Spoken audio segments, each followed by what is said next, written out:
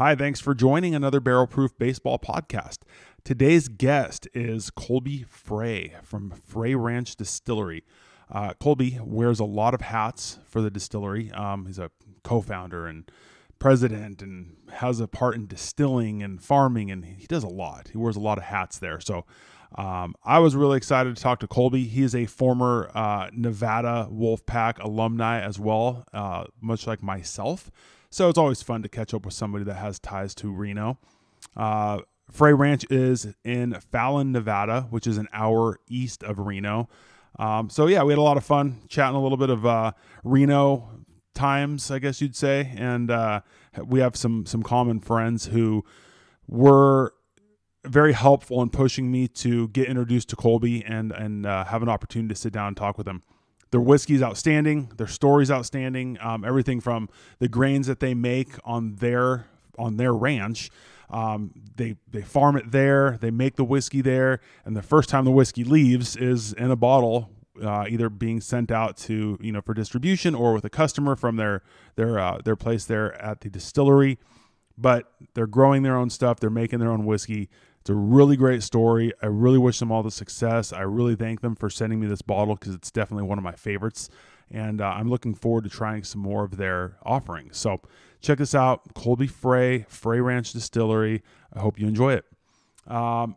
Support for the Barrel Proof Baseball podcast is brought to you by Manscaped. Manscaped is the absolute best in supporting your men's grooming needs. Manscaped offers precision-engineered tools, and they obsess over their technology developments to provide you with the very best in men's grooming. Manscaped is trusted by over 2 million men worldwide.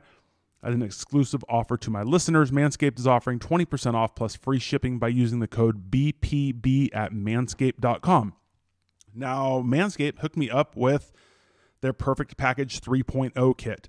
It includes the Lawnmower 3.0 that is waterproof with a built-in LED light, their toner, and their their anti-chafing deodorant, as well as a travel kit and some boxers. So check it out. They do a really good job, make a really nice product. 20% off and free shipping by using the code BPB when you visit manscaped.com. It's 20% off, free shipping, manscaped.com with the code BPB. Next, support the channel by becoming a Patreon member. If you click the link in the description box below, you will see a link for Patreon. It's a monthly subscription. You can get some swag, right? A Glencairn glass, the Irish whiskey coin, and a bourbon coin. If you don't want to be a monthly subscriber, you can email me at barrelproofbaseball@yahoo.com, and we can get those things shipped out to you. Next thing you can do is go to the Amazon store. In the link in the description below, there's a link for Amazon. Check that out. If you want to buy anything on there, a portion of the proceeds will come to the Barrel Proof Baseball podcast to help pay the bills. So if you'd like that, buy stuff. Since you'll normally buy stuff on Amazon anyway, just buy it from the Amazon store in my description box below. Last part, check out our friends over at Walk-Offs and Whiskey. They've got a great Instagram page. They've got a great website. They're selling some awesome swag, if you will. They're selling shirts, and man, those guys are doing a nice job. So I'm excited to follow them. I'm excited to watch their releases because they're going to have a really nice following. They're marrying the two best things in the world with baseball and whiskey. So I wish those guys all the luck. Go check them out. I think you're going to like what they're doing. All right. Enjoy today's show. Colby Frey, Frey Ranch Distillery. Thanks so much.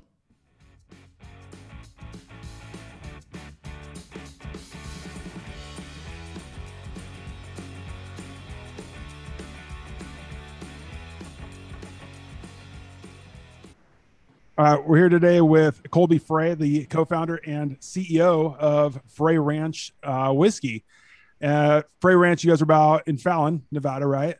Yep. An hour outside of Reno, where I went to school. You went to UNR also, right? I went to UNR. I was there at the same time you were, I think. Yeah, I was there 2000 to 04 technically.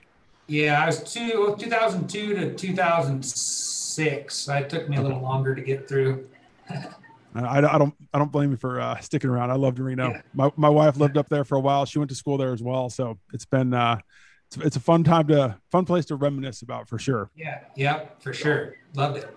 Well, Colby, tell me a little bit about you, maybe outside of whiskey. What do you do? What are you into outside of your ranch, your whiskey, everything? It's funny because, and I'm not complaining at all, but like with how much work the whiskey and the ranch and everything is, there's not a lot of time outside of that. You know what I mean? And Yeah. which is a good thing actually, because I'm doing what I love. I've always loved whiskey. I've always wanted to be a farmer, and so to be here all the time. We got a little boy that's 5 years old, just turned 5, and a little 7-year-old girl, and so pretty much if I'm not working on the farm or working in the distillery, I'm always kind of hanging out with them. But I'm really fortunate because we're doing what we love, so you don't need to do a lot of other stuff. Yeah, that makes the work a lot of fun.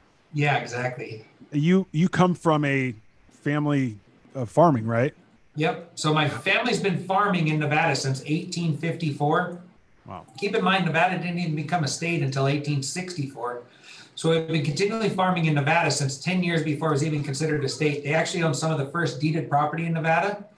And, like I said, we've been continually farming ever since. So ever since I was a little boy, I just wanted to be a farmer. It's kind of in my blood. It's just who I always wanted to be. But the problem was we always grew a lot of crops and sold them on the open market. We knew, the location that we're here in Fallon is about 60 miles east of Reno. All of our water comes from the Sierra Mountains, so both sides of Lake Tahoe, from the Truckee and the Carson Rivers. It goes to the Lahontan Reservoir and comes to our farm. And we're kind of in this ideal location for growing really high quality crops. And for example, this year we also grew a lot of alfalfa. And all of our alfalfa this year went to China, Dubai, Taiwan, and Japan because it's such high quality. We can send it around the world, and it's kind of fun for me to do that. But with the grain, we've always also grown a lot of grain: wheat, rye, barley, and corn. But the problem is we never really get to experience the final product of any of the crops that we grow. And so my other passion has always been whiskey. And we thought, what better way to really showcase the grains and have fun with them than to make them into a whiskey, And so we grow all the grains on the farm. There's wheat, rye, barley, and corn. You can kind of see in this jar that are all grown on the farm in a sustainable way that encourage quality, not necessarily quantity. And so there's a lot of things you can do in the farm to increase the quality of the grains for distilling purposes, but it almost always lowers our quantity. And so by growing it ourselves, we can sacrifice the quantity for quality, which we do on a daily basis. And then we do that with certain fertilizers, for example. If we put certain fertilizers in it, our yield will go way up, but the quality for distilling purposes goes down, which I always got to say distilling purposes because there's several different uses for grain, and it might be better for the cattle market or other areas. And so by growing it ourselves, we ensure that we get really high quality. We ensure that there's no bad pesticides. They're grown in the right way. And so we're really, the only way to do anything right is really to do it yourself to ensure that it's the way that you want it. And with better inputs, you almost always end up with better outputs. And so the better quality grain we can start off with, then the better quality whiskey we end up with. And so, we grow all of our own grains, and that's kind of our basis of who we are. We're farmers plus distillers. How much of what you farm actually goes into what you use to produce your whiskey? Yeah, so right now the farm, we own about 1,500 acres. We farm about 2,500 acres. So we lease some neighboring farms and stuff like that. And to create the whiskey, we need about 400 to 500 acres, for what we need right now. So about a third of the farm that we own is in grains. And 2/3 is in alfalfa, which we sell on the open market and all around the world. How did you said you're a fan, but how did you get to that point? It always interests me when I hear about people starting up like distilleries. You go from, you're a whiskey fan, you love it. And then you decide that you're going to, you have the accessibility with your farm right there. But how do you go to that point where you finally decide to pull the trigger and hey, this sounds like a good idea, and now we're actually going to do it? Yeah, no, that's a great question. It actually goes back a long ways. So in 2006, we actually got our license to legally start distilling. But the problem was there's no state laws in the state of Nevada. So what we got was an experimental federal license, which allowed us to start making it, aging it, experimenting with it.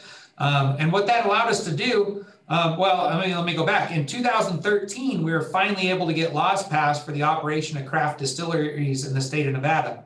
So from 2006 to 2013, what it allowed us to do is We played with different varieties of grain, different irrigation management, different fertilizer management, different planting dates, different, all on the farm side. But it also allowed us to get our grain bills figured out, our mashing in process, our yeast varieties. If we want to use enzymes, we also malt all of our own barley right here on site. And so it's really amazing because from 2006 to 2013, we experimented with hundreds of different varieties of grain and lots of different yeast varieties and all these different things. So in 2013, when we knew that we were going to get the laws passed, it allowed me to feel really confident in building a world-class distillery that we have a continuous still, we have a pot still. We're able to produce a tremendous quantity of spirits, but also the quality, because we didn't just start from scratch in 2013. We knew what we wanted and how we wanted to do it. So in 2006, when you pretty much decided then that's what you wanted to do, how do you, did you start making it and aging it at that point, or was it more from an experimental standpoint? Well, I got to put it in quotes here. 2006 is when we legally started distilling. Okay. You know what I mean? Yes. And, but in 2006, we built our own stills. And so we really kind of understood the operation of the stills at that point, and it really allowed me to help design. So our stills are designed by us and Vendome Copper and Brass. At the time, it's a continuous still with a pot still. And what we do is we strip everything in the continuous still, because you can do a lot of quantity in a continuous still. But we always felt like you get better quality in the pot still because you can do a better heads, middle run, and tails cuts and really differentiate those different products inside. And I'm sure you're familiar with the heads and the tails and the middle run and everything. A little, not really well. So here's the basic principle of distillation: is alcohol has a lower boiling point than most liquids. The boiling point of alcohol is 172 degrees. You heat anything with alcohol in it above 172 degrees, the alcohol begins to boil. That boiling alcohol turns into a vapor, and you collect that boiling alcohol vapor, and that's the spirit that you're collecting out of whatever you're distilling. So the nice part about a continuous still is it's really efficient. You're pumping in mash at the top, steam at the bottom. You get out alcohol nonstop because it's a continuous process. You're always pumping in steam, which is heating up the mash, and mash, which has alcohol in it, and boiling it off. And it's a very efficient process. But it's really hard to differentiate those different boiling points of the different products. And so what's cool about a pot still is, well, let me back up again. There's toxic things in all alcohol in very small quantities, not enough to really hurt you, but enough to affect the quality, which is methanol, acetone, a bunch of these other products that I probably can't even pronounce, and they're in such small quantities, but they almost always have lower boiling points than alcohol. So what we do in the pot still is we heat it up really slow, and we collect all the condensate that comes off first, the distillate, and we throw it away. That's called the heads. And that's all these products with lower boiling points. And then the middle run is all the good stuff that we want to keep. It's the good quality stuff. And then the tails towards the end is kind of oily and off flavored. It's just not quality. There's nothing technically wrong with it. It's just not what we want to put in the bottle. And so that we get rid of too. And so with the pot still, we can actually determine those different boiling points and actually separate the product. That's really hard to do with a continuous still. And so that's why we feel like we kind of get the best of both worlds, because we have the continuous stills to take our products from 8%, wort or beer at that point, and we strip them to about 40%. Then we put them in the pot still, and we redistill them in the pot still by taking those cuts. So now instead of putting 8% mash in the pot still, we're able to put 40%, 5 times more volume per batch in the pot still and get a lot more out of it that way. Is that common practice even for the big distilleries that are pumping out tons of barrels, or is that something that they can, blend more barrels together in their small batch to, create a flavor profile they're looking for?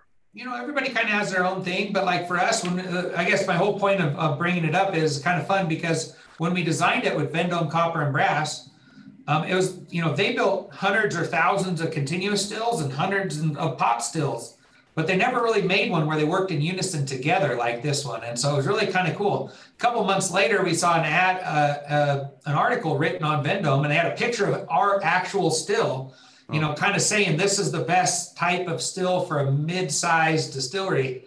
And it was really kind of cool because it was our, we were the first one to actually get them to build it like that. Yeah, that's awesome. I mean, having your own kind of unique way of doing it, and Yeah. it's a big company. I know they're widely used. It's really cool. Yeah. Now Yeah. you guys, Oh, they're great.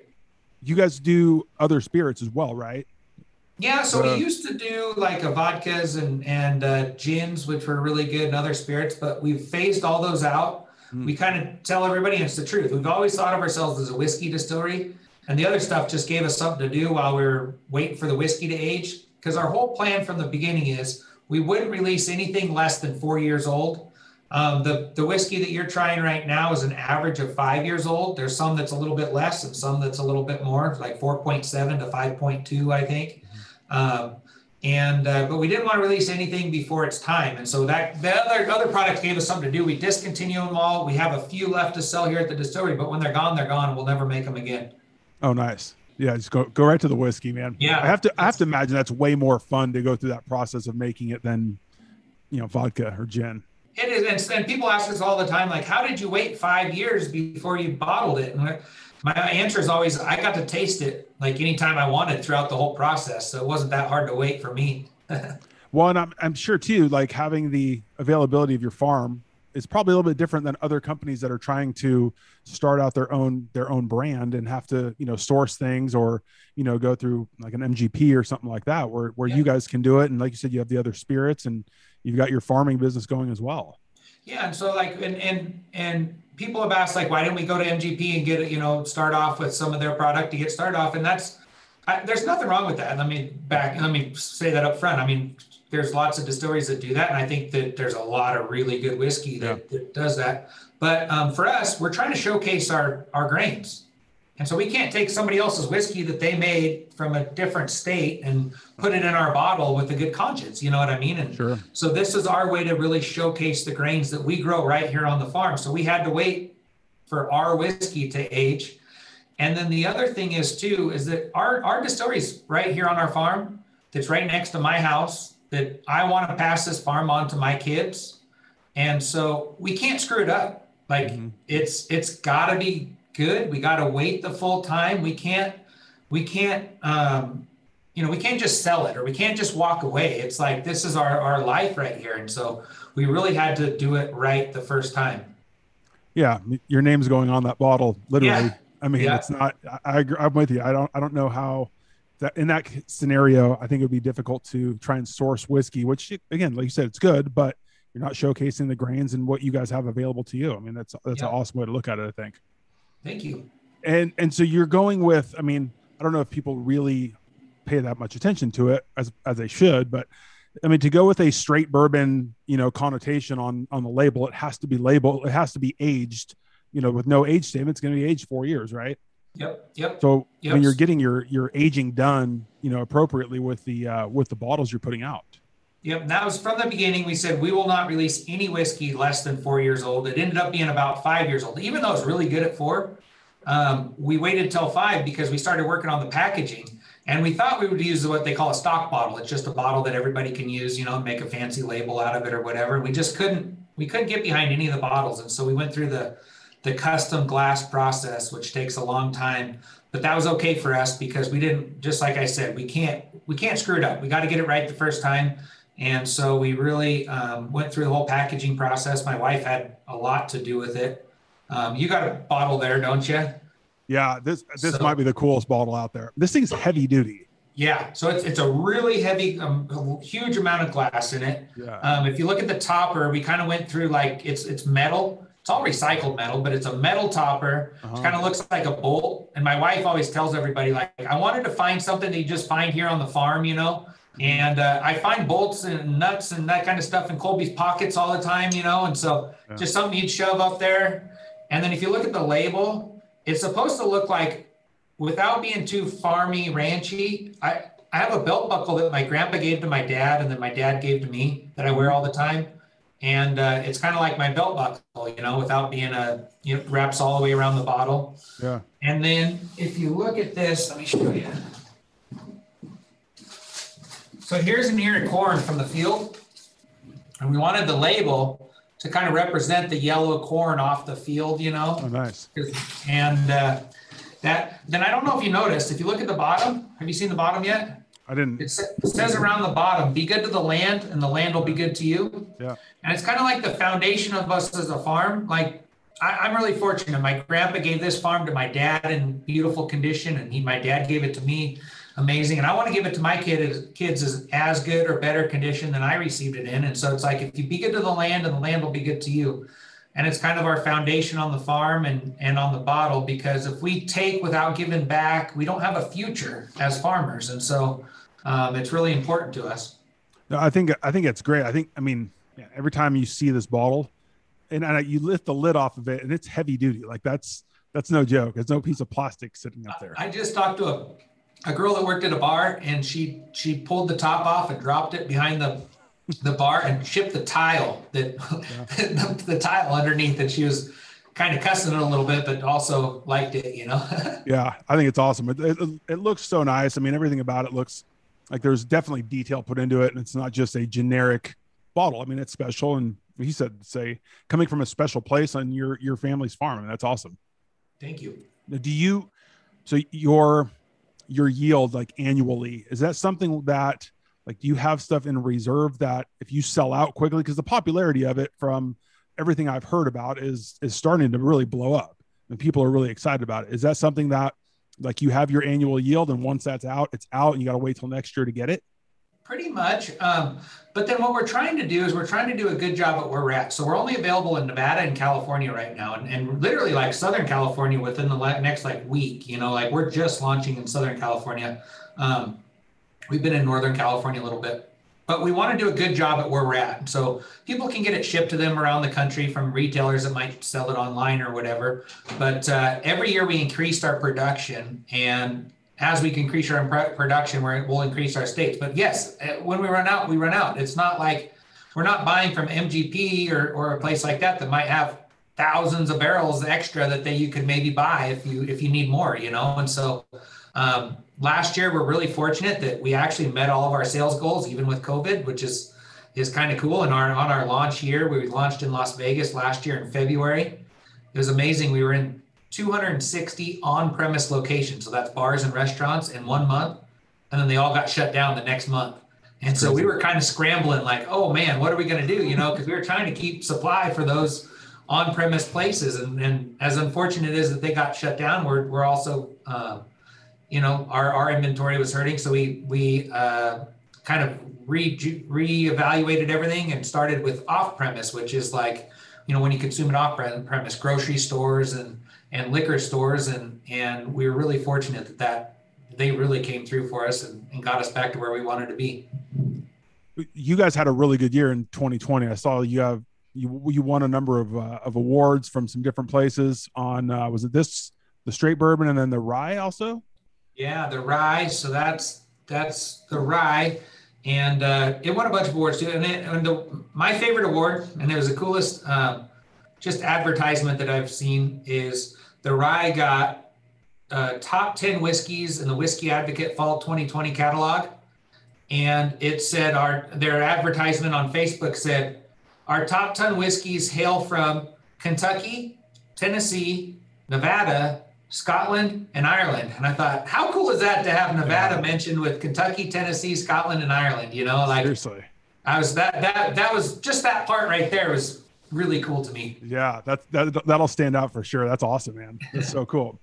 Now you guys, so you're doing everything there. Like you're growing the crops there. You're, like you said, you're malting it there. So without getting, I mean, you don't have to get all science on it, but you're going from getting the crops, and then what is that process like between, going from crops to getting it into the bottle?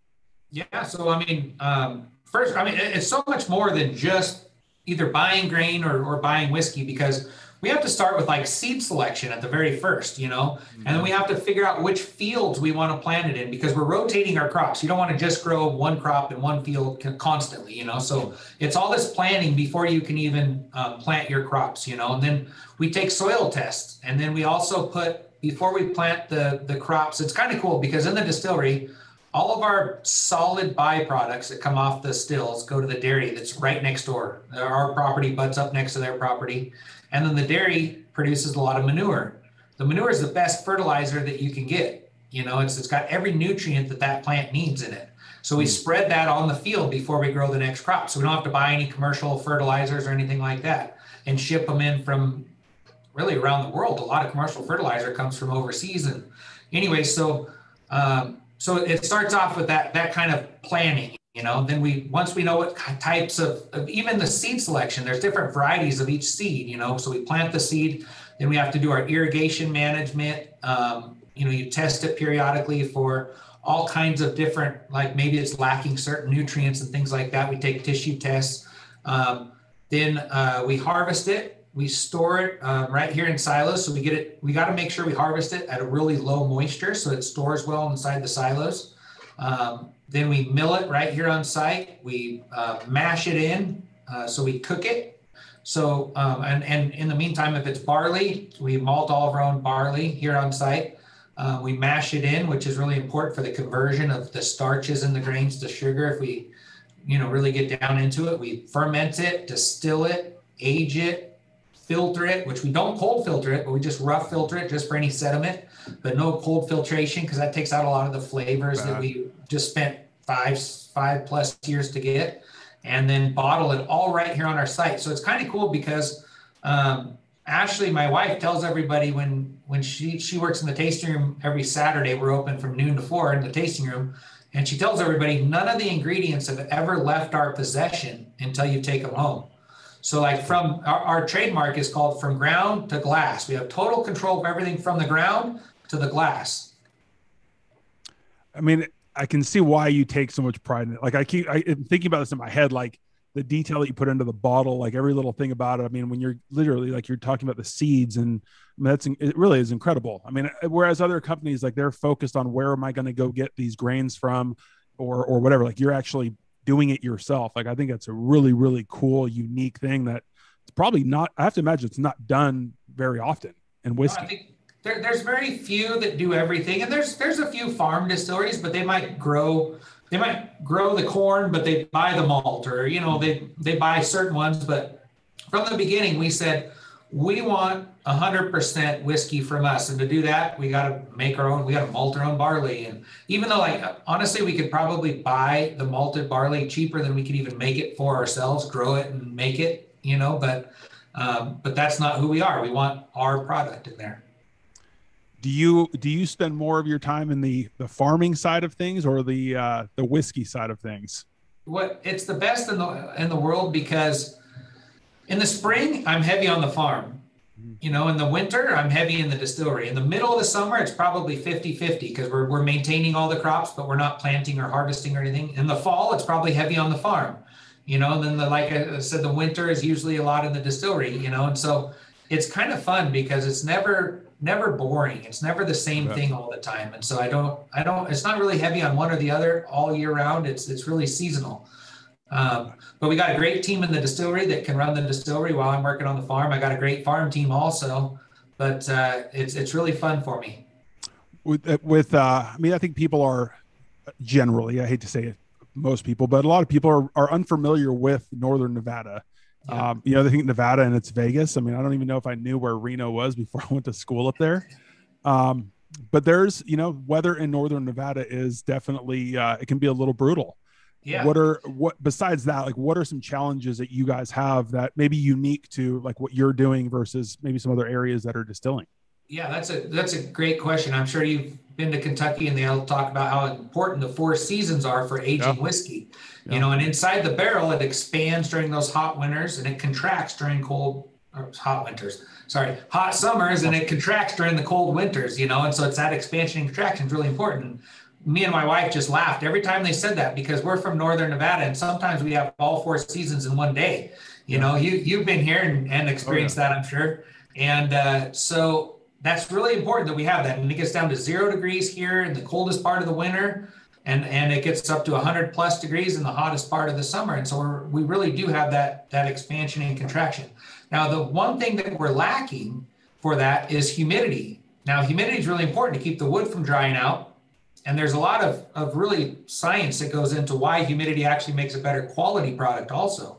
And so in our barrel warehouses, they're unheated, they're unair conditioned, but they're humidified. So we have a really expensive humidification system that keeps them nice and humid. So we don't lose a lot to the angel share, but also at high humidity, you actually lose more alcohol than water.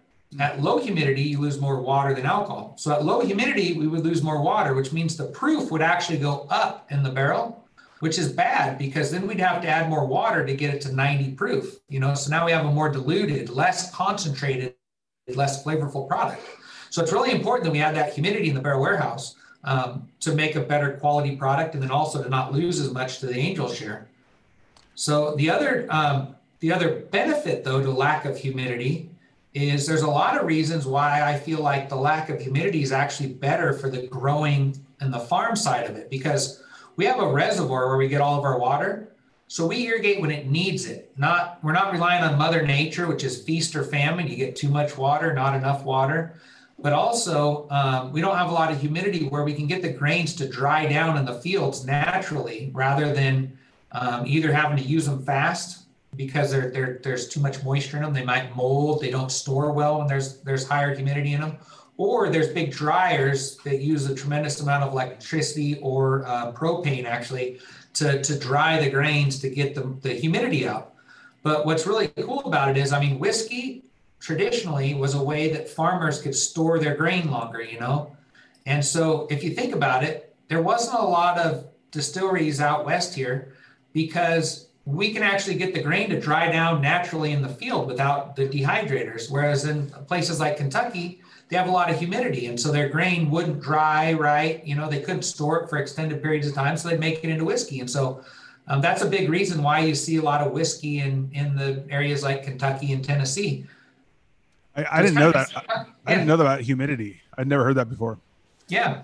Because I know the heat and the cold is going to affect, the barrel and the whiskey absorption and everything like that. But that makes perfect sense because you'll get some 100-degree days in northern Nevada fairly early in the year, and then you can get a random snow, and even in October, it's the same thing. It can stay warm, but it just never gets very humid. Yeah, and it doesn't. And what's crazy is you'll come here and it'll be 105 degrees outside. You'll walk in the barrel house and you look at the thermometer and it's only 90, 95, whatever in the barrel house because it's a little behind, and it's just hard to breathe in there because of all the humidity. And you go back outside, you're like, man, it's way cooler outside, even though it's 10, 15 degrees hotter outside. But that lack of humidity really makes it a lot more bearable to withstand, I remember shoveling snow off of the baseball field so that we could play in March or whatever it was, and then by game time you're in short sleeve shirts and you're bundled up shoveling snow, and it's icy and just gross, and it's beautiful by the time you get to game time. It was awesome. Exactly. Yeah, so we're in what they call the high desert, and so that we have really extreme differences between day and night also. And what that does also a lot with the plants is allows them to breathe during the really cool nights but grow during the hot days. And so it's really kind of an ideal growing condition for the plants too. But it's just like that. It'll snow at night. It'll be 30 degrees and it'll go up to 65, 70 during the day and everything's melted. Or a lot of times we'll get a rainstorm or a little snowstorm here in the morning. And by noon, it's dusty again. It's crazy. Yeah.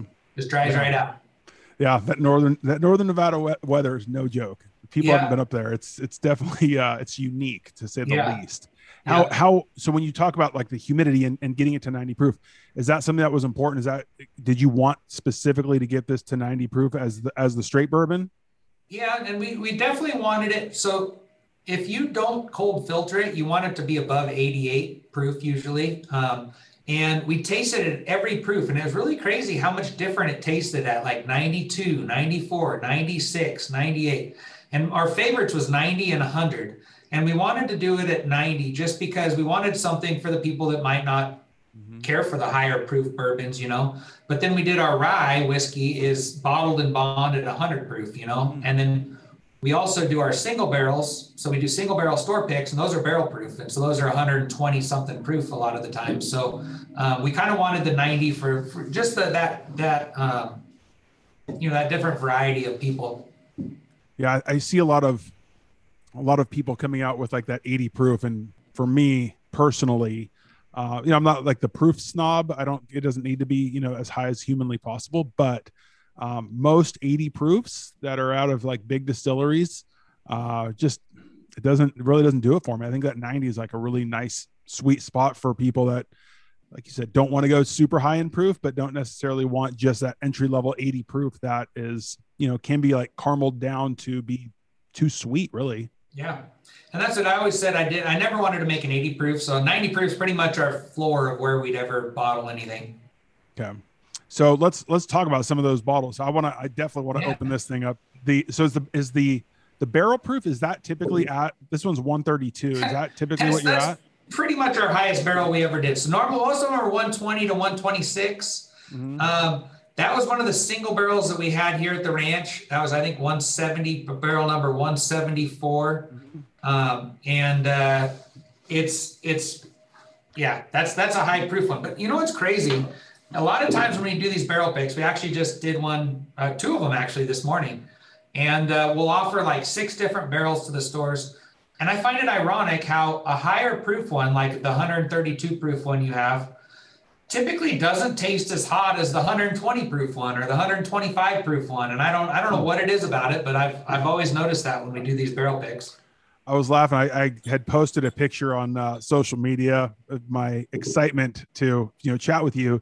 And so I posted a picture of the bourbon. This is the straight bourbon. And, I get a response with a picture of the barrel proof where somebody, I guess they had like I think it was a Las Vegas club or something like that. They did a single barrel. And I was like, I got a little sample of it, but I want to try that out because some of those are really interesting. Did they have a special sticker on it or something like that? I got to look. I don't remember. I'll look at the picture and I'll let you know. Funny.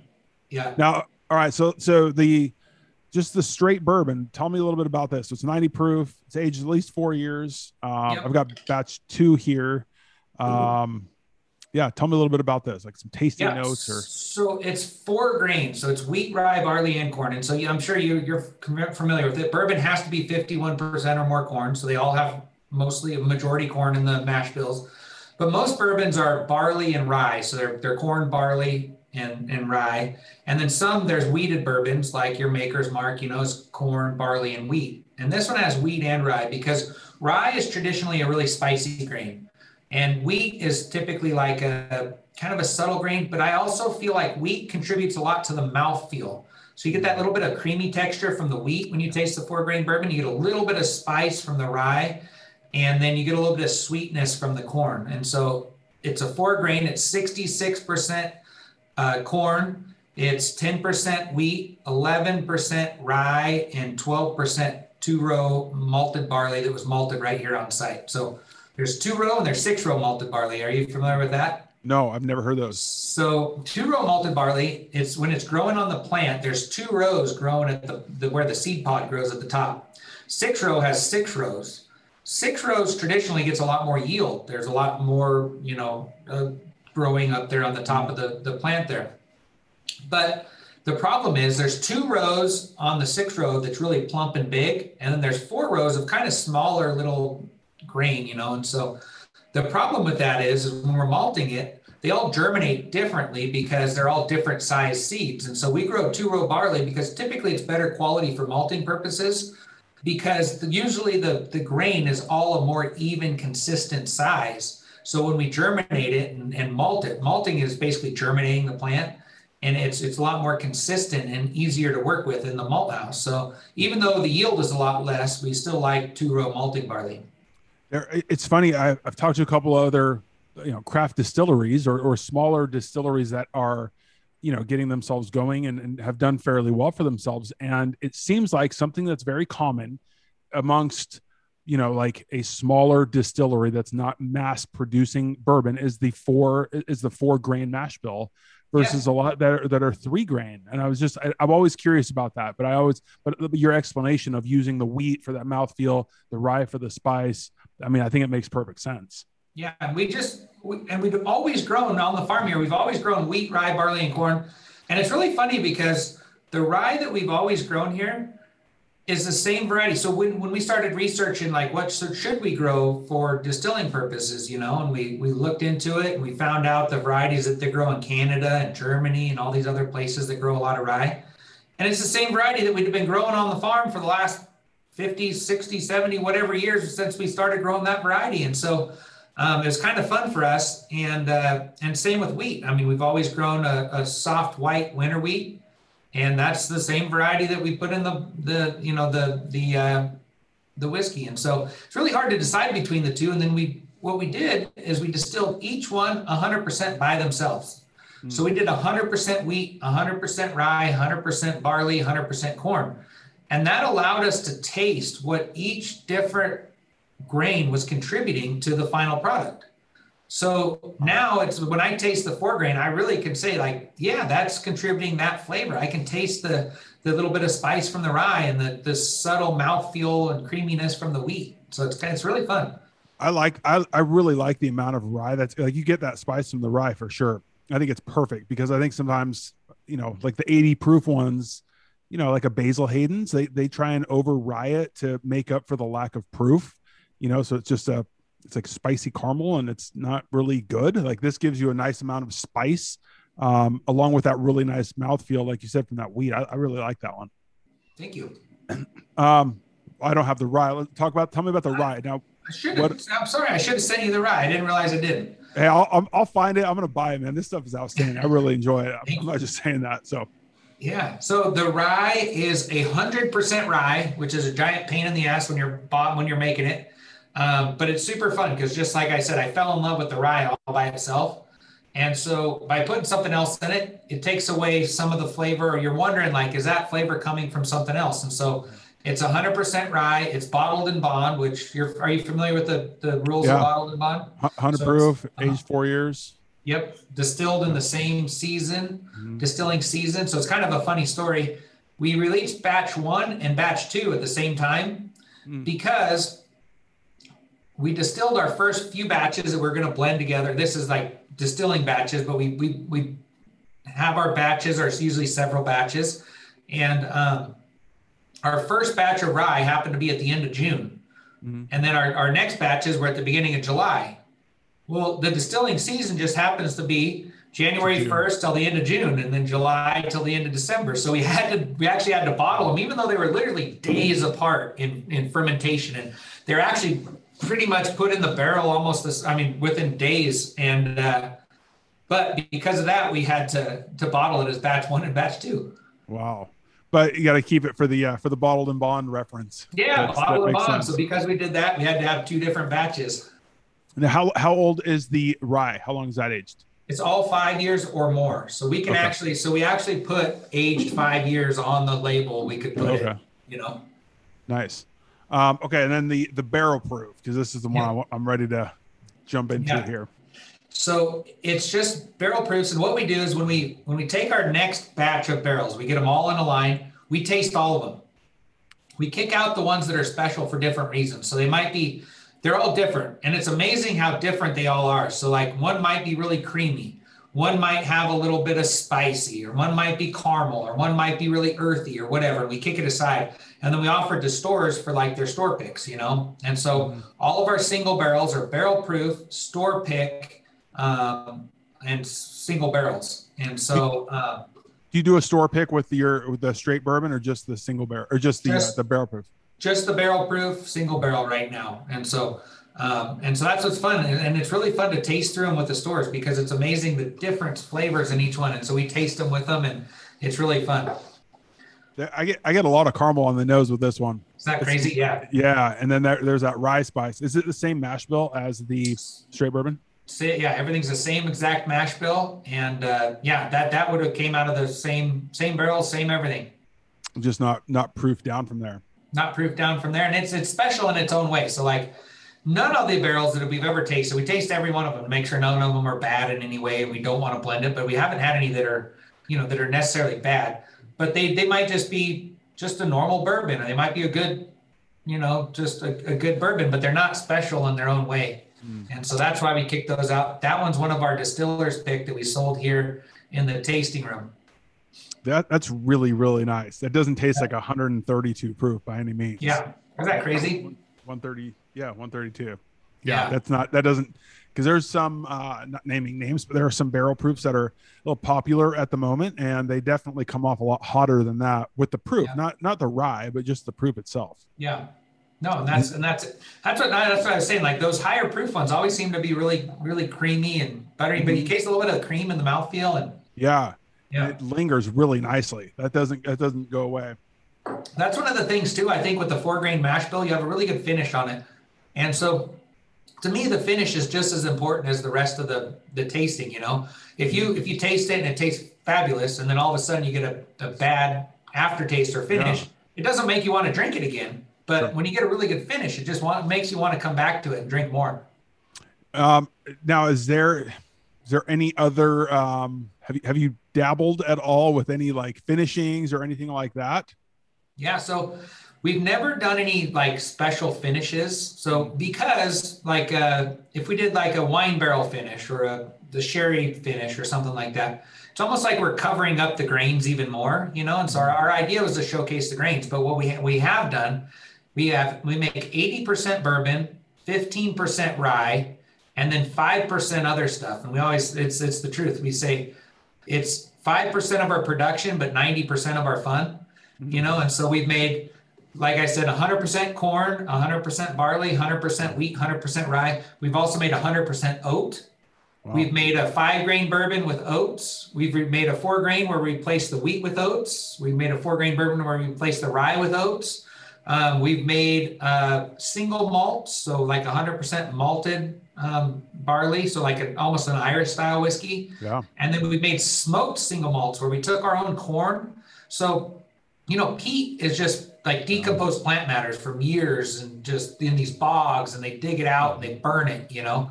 Well, what we did is we decomposed a bunch of corn stalks and we pressed it. We got this powder that comes off the mill. It's almost like a flour, Mhm. mixed it with water, and then mixed it with the decomposed corn stalks, pressed it in bread pans, and then smoked our barley with that to make like a Scotch style, you know, from the ranch here where we can actually even the peat is from, you know, it's not peat, but you know, the Yeah. peat substitute is from the ranch. We've done a smoked rye and oat, which is going to be really good. I think we did a quad malt where we took our bourbon recipe and which is wheat, rye, barley, and corn, did the same ratios, but everything's malted. So the corn's malted, the rye's Wow. malted, the barley's malted, and the wheat is malted. And we call that our quad malt, which is really fun because it's crazy how much different it tastes because we literally put whiskey in the barrel the day before. It's our traditional, our normal mash bill with just, Mhm. you know, normal corn, rye, and wheat. And then the next day we made this quad malt and we taste them side by side. And it's amazing how different it is. It's almost like you're drinking like it's almost like you're drinking like Splenda, the sweetener. You know what I mean? It's Wow. crazy, like how like the mouthfeel and everything's like just lingers. Um, we have so many fun things like that are on the way. The other fun thing that we did is we did a lot of 100% wheat, 100% rye, 100% malted barley, 100% corn. And what I'd like to do someday is, you know, they have store picks, you Yeah. know, like we do with our single barrels. I'd like to do a store blend where you send like a vial of wheat, rye, barley, and corn and say, you guys figure out what you want your mash bill to be, and we'll blend it and send it to you, you know, and it could be a secret, it could be advertised, whatever you want, you know what I mean? It'd be kind of fun to do that kind of That'd stuff. be yeah, that'd be really cool. I think you'd have people fighting to do that because Yeah. everyone. I mean, like you get to start your own bottle, so to speak. I mean, it's you're coming up with the blend of it. I think that'd be a lot of fun. Yeah, they have something to do with the final product. Whereas, you know, Yeah. like our barrel picks are super fun and they're cool, but you're picking one. You're not really deciding the final Yeah. product. You know what I mean? How much like creative control, so to speak, do you have? Or is that something that you come in and go, hey guys, like I want to try this out, or does your master distiller come to you and say, hey, let's try this, or is this a collaborative thing? Like, how does that Both. work? I mean, it goes both ways. I mean, I have ideas all the time, and he has great ideas all the time too. And so it's kind of fun, and we just bounce them off of each other, and then do it. And that's what's fun is we're not, you know, big distilleries I think have a problem like doing kind of off the wall wacky stuff, whereas we could just say, yeah, we're gonna do oats, and that's oats are kind of a fun thing because they're a little bit different. But the problem with oats are when you grow them in the field, they're 60% hulls. Now a hull is like the protective coating that's around the actual grain, you know, Mhm. and so it's like a protective sheath, right? And they're a giant nuisance in the distillery. They're giant. I mean, they're just it's really hard because They just cause problems in the stills. They cause problems in the fermentation tanks, everything. And so we actually found a variety of oats called naked oats or nude oats, and they don't have this hull. And so we actually had to have them shipped in from Canada, and we planted them. And now we have this hull-less oats that we can actually manage in the distillery properly, but grow them ourselves, and they're actually turning out to be really good. So it's kind of fun to grow our own grains because we can do that kind of stuff. Whereas we couldn't even find, seed in the United States. So we had to have it shipped in from Canada that are wholeless oats, and now we're kind of having fun playing around with those. It's amazing. That's got to be so much fun, just sitting there going, hey, let's give this a try and see how it turns out. And yeah, that's so cool. Yeah, and so we're really fortunate because our distiller is also a certified crop consultant. And so he really understands the growing side, but also the distilling side. And so he helped us find this variety in Canada and just totally like geeks out with me on that kind of stuff. And, but makes it happen, you know? Yeah, that's awesome, man. I think it'll be so much fun to like, just sit back and go, hey, let's just try this. I mean, who knows if it's going to be any good, but like it might be, and it might be something new and awesome. And like what you were saying about the finishes, I think it's really interesting. Like it would really, I think it would freak me out a little bit if I was going to take good bourbon. Like if I was to take the straight bourbon and put that into a, port barrel or something like that, it would kind of freak me out a little bit going, man, am I ruining good bourbon? Like bourbon that's good enough already to add something that may or may not be good. Like if your finishing time is too short, too long, I mean, you just ruin good bourbon. But yeah, I'm with you.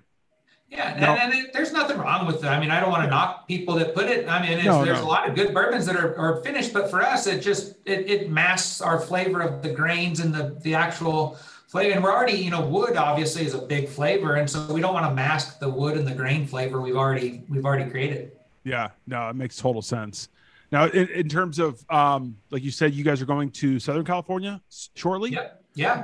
Any other expansion into some areas that people that should be aware of? Not this year. So this year we're just really trying to concentrate on California, and then next year we really haven't decided where we're going to go next. And so I anticipate it'll probably be like Texas, Chicago, Florida, New York, but we're not quite sure. But we got a lot of production in the future. But for now, we're running pretty short, so that's why we kind of want to keep it slow and steady.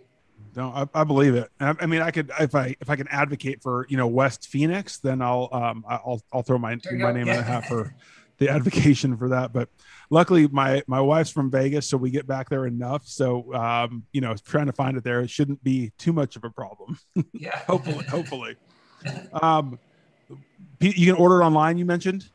Yeah, so there's 4 retailers that can order it online. We're working on an online ordering platform. As you know, the problem with liquor is that there's a lot of different laws. Every state has their own set of laws. And so right now we can't legally ship it from the state of Nevada. And so if you go to our website, there's 4 retailers that you can ship to. Some of them can ship to certain states, but not others. And so you kind of have to, it's a little bit clunky, but it works.